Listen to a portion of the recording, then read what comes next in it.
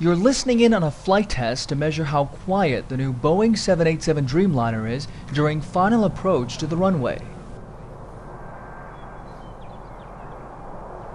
It is a sound years in the making. You see, when Boeing began designing this all-new jetliner, a small group of engineers focused specifically on the airplane's noise levels, with one goal in mind. We were trying to make the 787 airplane come out the quietest airplane of its size and capability. So they looked for ways to make the airplane quieter from tip to tail. The thrust of the improvement comes from a new generation of engines made by Rolls-Royce and General Electric. Both have a very high bypass ratio, which allows more air to go through the engine, while the blade spins slower and thus quieter. To further reduce noise, the engines are wrapped with advanced linings and other acoustic improvements.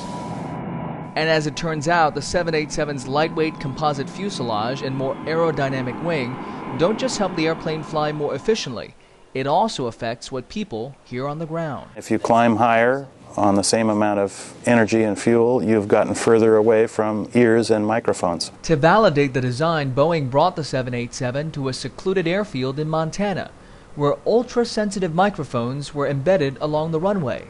The test pilots then performed multiple takeoffs and approaches, going through every possible engine thrust setting.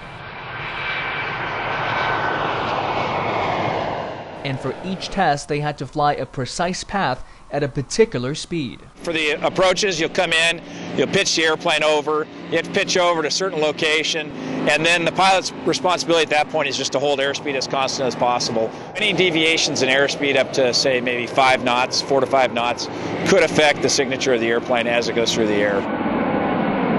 We have to publish numbers to the 1/10 of a decibel, which is, a human ear can't hear the difference. Early data show the 787's noise footprint will be as much as 60% smaller than today's comparable airplanes.